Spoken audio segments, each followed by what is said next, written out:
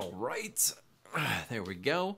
I just turned 30, and I know what a lot of you are thinking. Alex, you've looked 35 for the past 5 years, and you're not wrong. But I just turned 30, and I'm doing a lot of reminiscing, a lot of looking back at my life and my career as I hit this big milestone in my age, and I just wanted to share some of that with you today.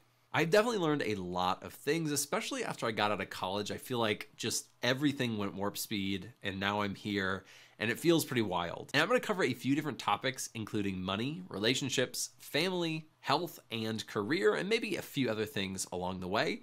But I'm not going to make this the longest video in the world. I'm hoping to keep this somewhat condensed, but who knows? Sometimes I just get to talking. The first one I'm going to start with is family and kind of relationships in general.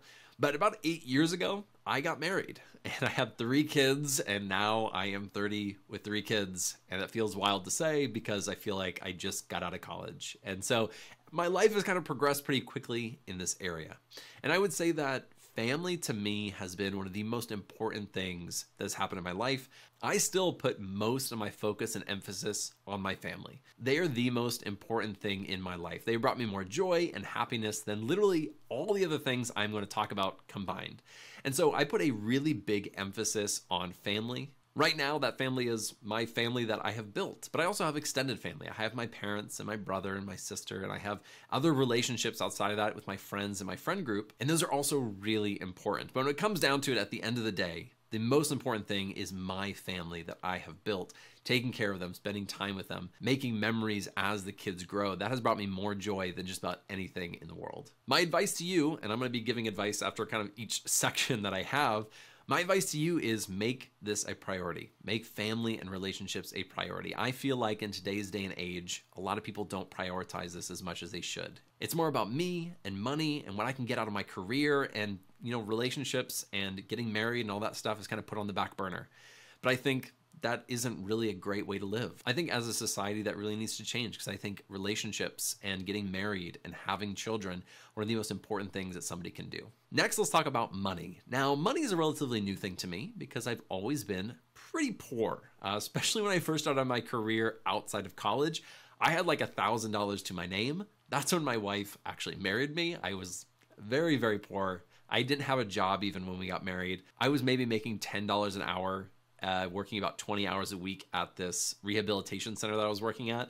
But besides that, I was not making much money. And so as I've progressed with money throughout my career, going from, making $36,000 all the way up to $125,000, all the way up to about $200,000, my views on money have definitely changed. Money is extremely important and you have to be very smart about it. And when I was younger and I didn't have any, it wasn't that big of a deal. I just didn't spend much money, but it is really important. And as you make more of it, you have more responsibilities with that money. I think one of the best things that I ever did was not going into debt. I had no student loan debt. I had no debt for personal loans or credit cards or anything. I had no debt, but I just didn't have any money, and that was kind of the problem. But that was one of the best decisions looking back that I ever did. I just didn't get into debt. The other thing I've done ever since I kind of worked at Amerisource Bergen around 2020, at least for the last 5 years, is I've started investing. Even when I wasn't making that much, it was $100 per month. My company did a 100% match on any 401k contributions, and I took advantage of it. Even if it wasn't a lot of money, it was still something, and it got me in the mindset and the habit of investing. And now that I make more money, I'm able to put more money into investments. And I know in the future, I'm really going to be thanking myself for doing this now instead of waiting until I'm 40 or 50 to start doing. My biggest piece of advice as it comes to money is most of the money that you're going to make is determined by your career. The next biggest thing, which is going to determine how much money you have, is how you spend it. What are your spending habits like? Do you have a budget? Are you actually putting money aside? If you can't put money aside, are you at least living within your means so you're not going into debt? If you are, try to pay off that debt as quickly as possible. Try to get into some field where you can at least pay for your expenses. Once you're able to do that, then you can start investing and you can start making money for the future. The next area is health and habits. And over the past, I would say especially 8 years, health and habits have really changed dramatically for me because when I was, in college and I had a lot of free time, I worked out a lot and I studied a lot. I had fairly good habits. But then you get married, you start having kids, and you have a career, and things fall by the wayside. When my 2 youngest were born and COVID hit and we were at home and the kids were always crying and I was trying to work remotely, I didn't eat the best. and I didn't work out that much, and it was very, very tough. But even at the ripe old age of 30, I have already had some medical stuff, right? I started getting a lot of pain in both of my wrists. I realized I had carpal tunnel, and the doctors were like, well, you can take this medicine, you can get these shots and these injections. And I got one injection in my right hand because the pain was so bad. I couldn't even write or type. It was really bad. And I started realizing that my body's very reactive to food, and it is very reactive to whether I work out or not. And so, especially about 4 years ago, I started getting really serious about eating better, about taking care of my body, and I stopped eating a lot of processed foods. And so I really stopped eating out for almost 6 months, and my carpal tunnel just felt way better. And now, even today, I have almost no pain.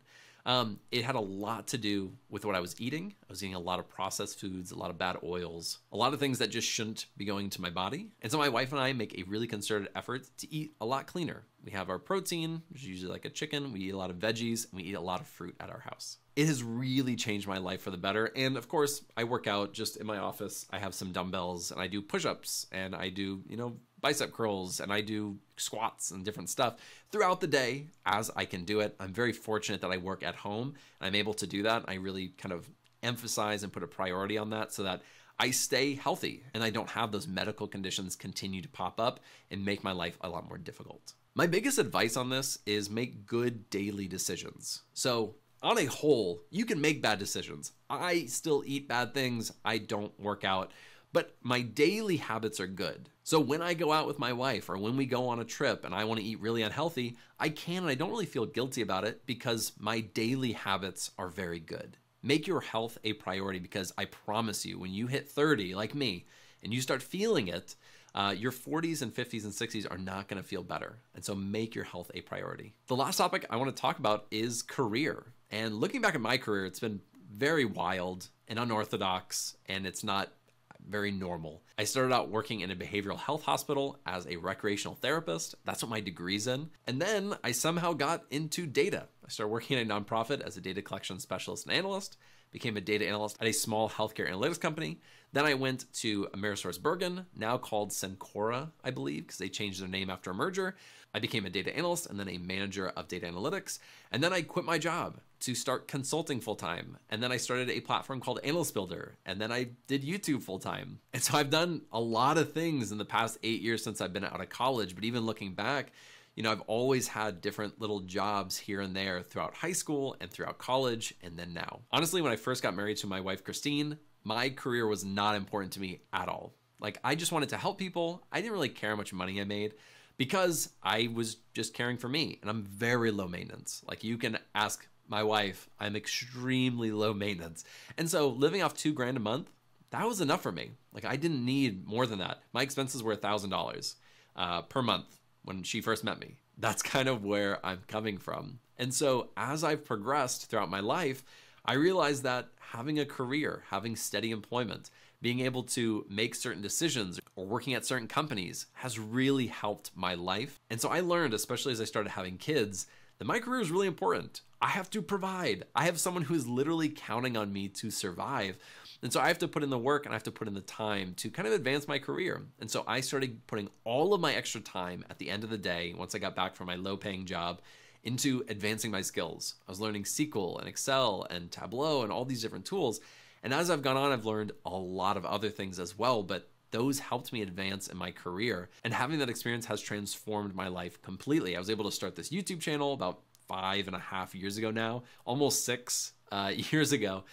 And so it's transformed my life completely. And so my advice in this area is your career is important. Whether it's important now or it's important later, it is going to be important. And so you should put time and effort into it. I highly recommend, I talk to a lot of people about this, I highly recommend putting your phone away, getting off Netflix and Amazon Prime and other distractions that are fun to do every so often, right? They're fun to do once or twice a week and watch your favorite show or watch a movie, but it shouldn't be your daily habit. Your daily habit should be improving your career and improving your life so that you can have the family and have the money and find things that bring you joy. In the end, my career is not my identity. I much prefer being called a husband and a father, and that is what I find a lot of identity in. And I think a lot of people try to put all their identity in their career, but I think at the end of your life, you're not going to look back and be like, man, I'm so glad I spent all my time at the office. I think for most people, they wish they had spent more time with family. And so the career is important, money is important, but make sure you're doing it in the right way. I have a ton of other things that I wrote down. I just didn't want this to be like a 20-minute video talking and reminiscing about my life and giving advice. I try to keep it as condensed as possible because if you know me, I could just ramble on forever. But I'm getting older. I don't have time to waste. I can't talk for 20 minutes anymore. I got to get to the point these days. So thank you guys for so much support over all these years on YouTube. I have no plans of slowing down. I have so many videos planned for Databricks and AlterX and all these different tools that I'm going to bring to you, as well as a short series that I'll be doing about, soft skills in analytics and in tech. I hope in some way that this was helpful to you. It spoke to you on a personal level. If it did, let me know in the comments. I would love to hear it. And of course, I will read almost all of the comments that you guys post, as I normally do. Thank you guys so much for watching. If you like this video, be sure to like and subscribe below. I'll see you in the next one.